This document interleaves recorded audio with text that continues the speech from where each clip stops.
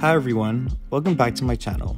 Today, I wanted to show you the Mongolian fairy shrimp, scientifically known as Branchipodopsis affinis. So, researching the habitat and range for these guys was quite challenging due to limited information on the internet. However, I did find that these fairy shrimp are typically found in high altitude environments, mostly in pools that form in rock formations. They belong to the genus Branchiopodopsis, which is also known as the peacock-eyed fairy shrimps, which can be found in parts of Africa and Asia. Now, let's talk about raising these guys in captivity. First of all, you might be wondering how I even acquired fairy shrimps like these. And to that, I actually found them on eBay.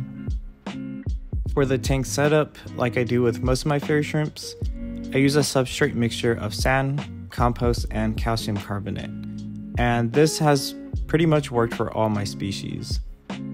These fairy shrimp do take some time to hatch, usually between 24 to 72 hours.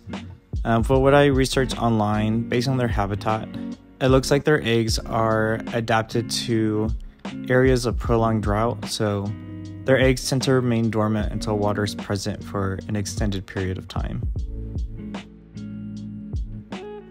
Once they hatch, they grow pretty rapidly, reaching sexual maturity within a week and continuing to grow until they reach full size, which is just about under an inch. These fairy shrimp tend to be speedy swimmers, but occasionally some will swim in a stationary pattern. Females tend to do this more than males, and males are more faster and more erratic in swimming. The male fairy shrimps of this species are quite persistent in pursuing females, and sometimes they do cause stress to the females. So in my tanks, I usually have a higher ratio of females to males with this species.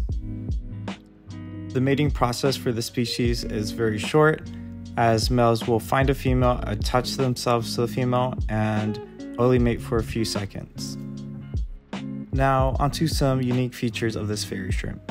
Males have a vibrant orange forked tail that curves downward, and females display bright coloration on their ovisac or brood patch.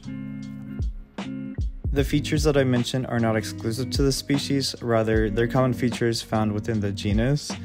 I was looking for more defining features, however, there's not a lot of accessible literature online. Well, this is all the information that I have for the species.